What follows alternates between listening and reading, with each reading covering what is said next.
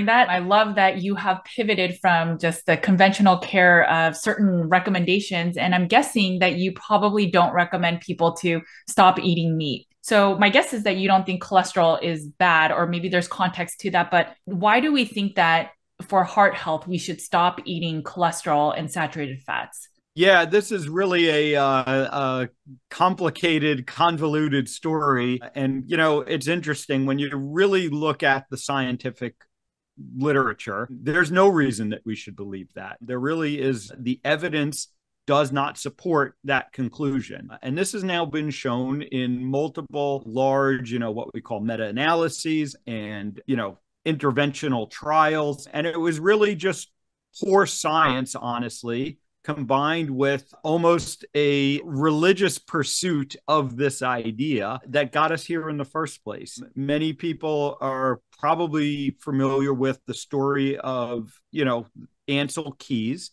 who was really the first scientist that strongly promoted this idea that saturated fat in the diet was causing the epidemic of heart disease that we were seeing in this country in the 1950s. This really reached a crisis point in 1955 when President Eisenhower, while in office, had a heart attack.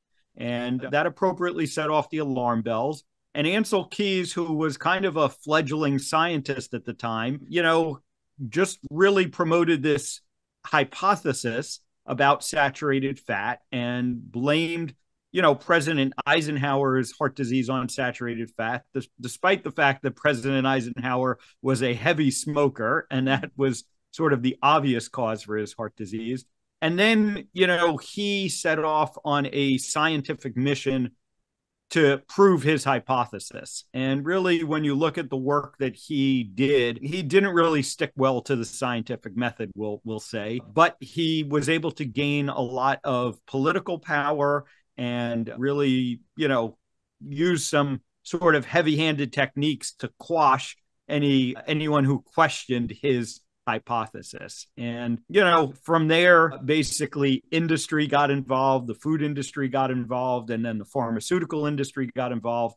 And, when I went through medical school in the 1990s, early to mid 1990s, it was an unquestioned fact. It was not presented to me as hypothesis. It was presented to me as fact, as cholesterol is the cause of heart disease. And the primary way that we can manage heart disease is by managing cholesterol levels. And of course, I and many others have now come to discover that that's not really the whole story. And then in medical school, do they teach so if I went to medical school today, would the same narrative be continued? So would they still say to me, to reduce heart disease, I would have to reduce my cholesterol levels?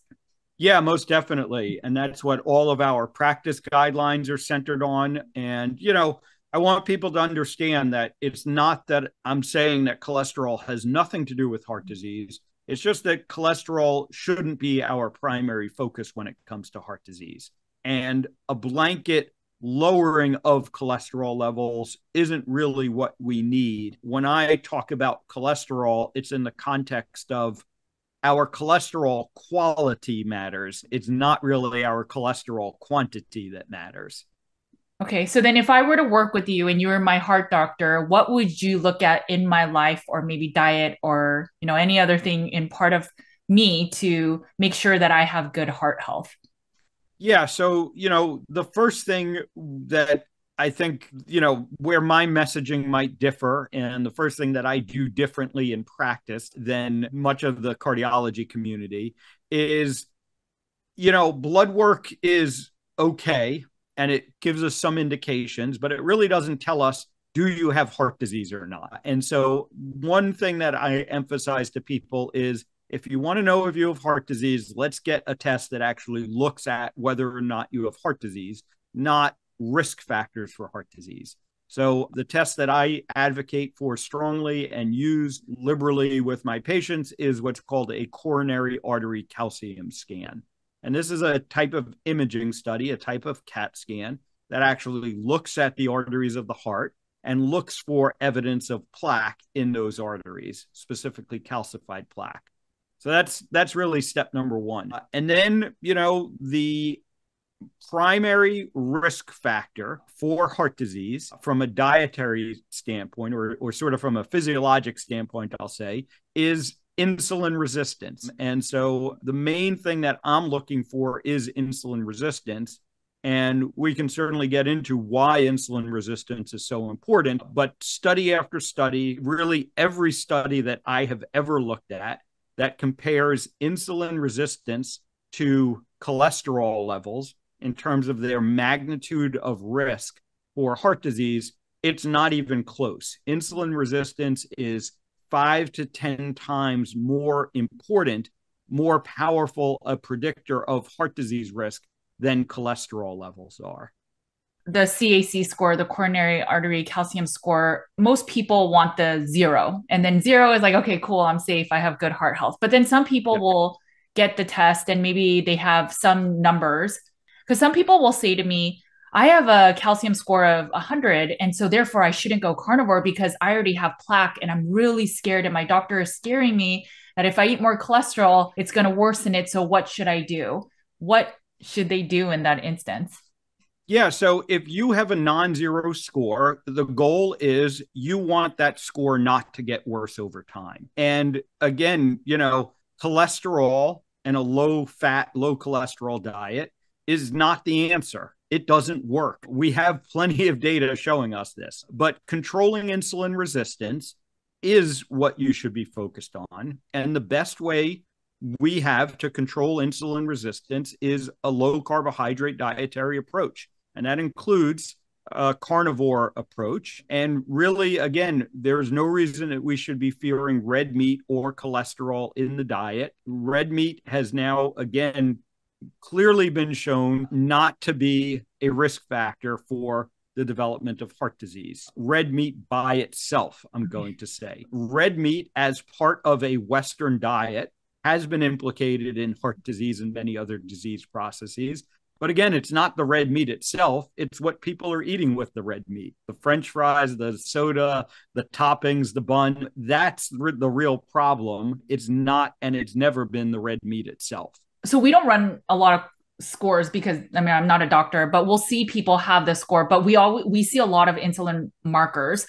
Have you seen that if a certain person has a insulin resist or an insulin marker of over a certain number, that there's a higher chance of there being plaque in their arteries? Yes, insulin resistance, and there are a number of ways that you can look at that from a laboratory standpoint, is clearly associated with not only the presence of disease, but the progression of disease. And again, no matter what your score might be today, if you stop it from getting worse, that's going to put you in a better place. So I look at various markers of insulin sensitivity. You can start with, if all you have is a basic lipid panel to look at, for instance, which some patients are limited to for whatever reason, just look at your triglyceride to HDL ratio. And you want that to be less than 1.5. Anything over 2 for that ratio means that you're likely to be insulin resistant. Now, ideally, you're going to get better markers of insulin resistance. So this starts with a fasting insulin level. And if you have your fasting insulin and your fasting glucose level, you can calculate what's called the HOMA-IR score. And you can, there are numerous calculators online that you can just plug in your insulin and your glucose values. And again, a HOMA-IR score of greater than 2 is an indicator that you're insulin resistant. If you can take it to the next step, even better, is what's called a lipoprotein insulin resistance score, LPIR score. And what this score does is it looks at the size of your cholesterol particles. And I mentioned earlier in the talk how important cholesterol quality is. And it turns out that insulin resistance is the primary influencer of the quality of our cholesterol particles. So Dr. Bill Cromwell was really the one that pioneered this, and he was smart enough to figure out that you can work in reverse. you can look at the size of people's cholesterol particles and use that to determine if they are insulin resistant, because that relationship is so strong. And so the LPIR score, I think, is the best practical way for us to measure insulin resistance. And I'll mention kind of what the gold standard way of diagnosing insulin resistance is. It's what's called a Kraft test, but it's kind of an impractical test to do.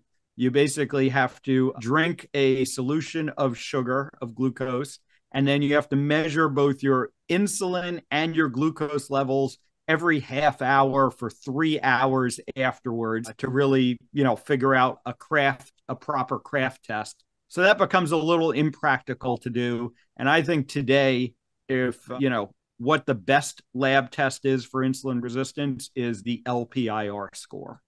So what's so interesting is occasionally we will run a more comprehensive cholesterol panel that has the NMR graph with all the different size particles. Mm-hmm. And what we find is in that the LPIR is a little bit closer to more insulin resistant, but their fasting insulin is normal. So then we were always like, what does that mean? So it looks like you have the answer to that. Yeah. And really, again, Dr. Kraft, Joseph Kraft, figured this out, because when you look at the Kraft patterns, so there are 5 patterns that you can get on a Kraft test. And, 2 of the patterns that define insulin resistance, you actually start with a normal fasting insulin. So having a normal fasting insulin level doesn't guarantee that you're insulin resistant, that you're not insulin resistant. Now, if your fasting insulin level is elevated, that does show you that you're insulin resistant, but you can have a normal fasting insulin level and still be insulin resistant, when you do a full Kraft test, or now, like you said, the LPIR score will reveal that as well. Yeah, and that makes a lot of sense because we tend to see the fasting insulin because someone's carnivore, they've been eating this way for a while. So now their fasting insulin has come down. And we were always perplexed with, well, that's interesting because their PIR score shows that they're still insulin resistant. So I guess that is more of maybe a better marker to look at long term. Yeah, I think so. And, again, you can then correlate this with things like visceral fat levels, which are, very strongly associated with insulin resistance. And, oftentimes I'm kind of putting all of these things together. I always tell people, understand that there's no one test that tells you, am I healthy or not? And that's kind of the fallacy of well, let's just look at your LDL cholesterol, and that's going to tell us everything we need to know about heart disease. I mean, it really is nonsensical. Heart disease is such a complex process. To think that one lab test is going to tell us everything we need to know, it really was just a silly concept to start with. Yet here we are, and most doctors firmly still believe that, just look at the LDL cholesterol and you're going to be able to tell if someone's at risk of heart disease or not. Right. And it's so unfortunate because we see people turn carnivore. They're like, oh my gosh, all my symptoms are better. I'm sleeping through the night. I'm losing weight. I feel so much better. And then they go and do their blood work. Next to their total cholesterol or their LDL cholesterol, it says H. And they're like, my doctor says I need to get on a statin now and I need to change my diet. And even though a lot of their symptoms have improved, now they are so worried that they need to get on medication. You talked a little. Go ahead. I was just going to say that really is unfortunate. And especially people who have, very strong reasons for, needing to do a carnivore diet. Right. For instance, they have severe autoimmune conditions that are really being benefited by this dietary approach. And they're basically scared out of it by their doctors who don't understand, what this number means or doesn't mean. Right. Agreed. Totally agreed. So it sounds like some cholesterol may not be as ideal. Can you talk through a little bit about what do you mean by the quality of cholesterol? Yeah. So, when we look at, our blood cholesterol measurements, HDL, LDL are the ones that people are going to be familiar with. And, we're told that HDL is good cholesterol and LDL is bad cholesterol. And again, that really, that concept is very flawed. Both HDL and LDL represent families of cholesterol carrying particles in the bloodstream. And, one of the ways to sort of further break down our cholesterol particles is by their size. And specifically, when we look at LDL cholesterol, this is most relevant for, we know that there are small, dense LDL particles, and there are large, buoyant or large, fluffy LDL particles. And furthermore, what we know is that it is only the small, dense particles that end up in atherosclerotic plaques. The large, fluffy, large, buoyant particles do not get incorporated into atherosclerotic plaques. So this is the problem with just looking at the LDL level as an overall level.